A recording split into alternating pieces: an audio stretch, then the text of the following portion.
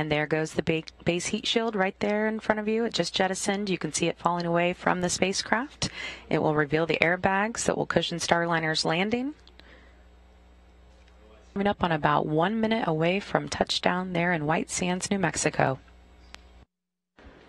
Exact touchdown time will vary a little bit depending on the winds at the landing site, but everything's going smoothly.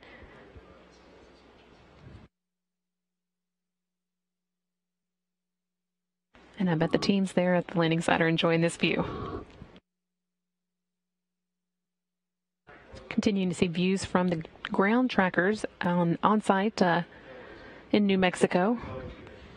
Just seconds left. You can see the mountains coming into frame there. We're getting very close to the ground.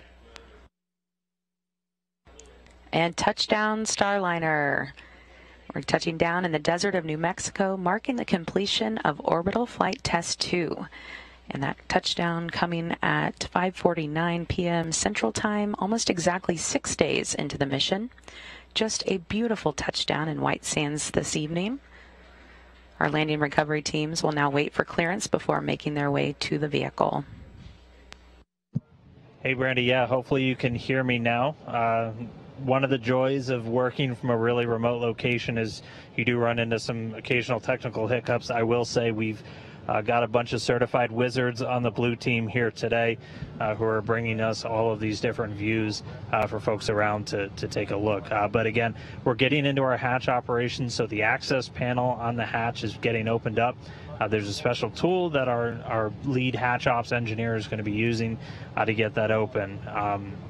The hatch can operate within a pretty small range of PSI differentials on either side, basically just meaning we need to make sure the pressure inside of Starliner is relatively the same as the pressure out here. And after they get that confirmed, we'll be able to get the hatch opened.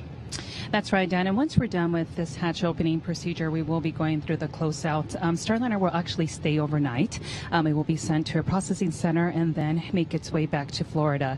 Starliner will be remaining here in New Mexico for a few more days as we go through those procedures.